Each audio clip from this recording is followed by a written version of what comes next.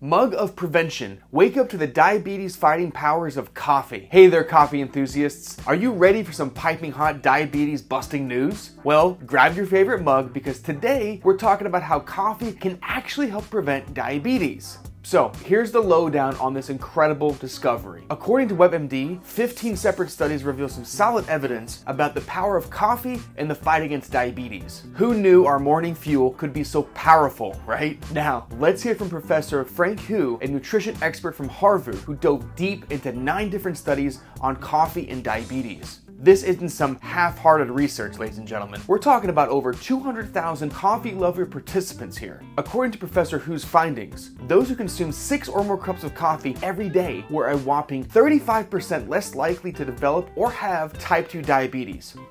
Whoa! That's like having a caffeinated superhero fighting off diabetes for you. And guess what? These amazing results were consistent across the board. It didn't matter if you were on a different part of the world, had a few extra pounds, or even if you were a coffee-loving unicorn. Coffee came through for everyone. But wait, there's more! Our coffee crusaders down under in Australia conducted some additional research, and get this. For every cup of coffee you sip, your risk of type 2 diabetes drops by 7%. It's like a delicious discount for your health. And hold on, tea lovers, don't feel left out. Turns out, tea drinkers also get in on the action as well. They experienced similar benefits in the diabetes department. Even our decaf friends were invited to the party. Everyone can enjoy a good old cup of diabetes prevention. So the next time you're savoring your favorite brew, take a moment to appreciate the wonders it's doing for your health. It's like your trusty sidekick in the battle of diabetes, armed with a caffeine-filled shield. Remember folks, this isn't a license to go wild on caffeine. Moderation is key as always. But hey, knowing that our daily coffee habit has some serious health perks, it's just an extra reason to enjoy that cup of joe.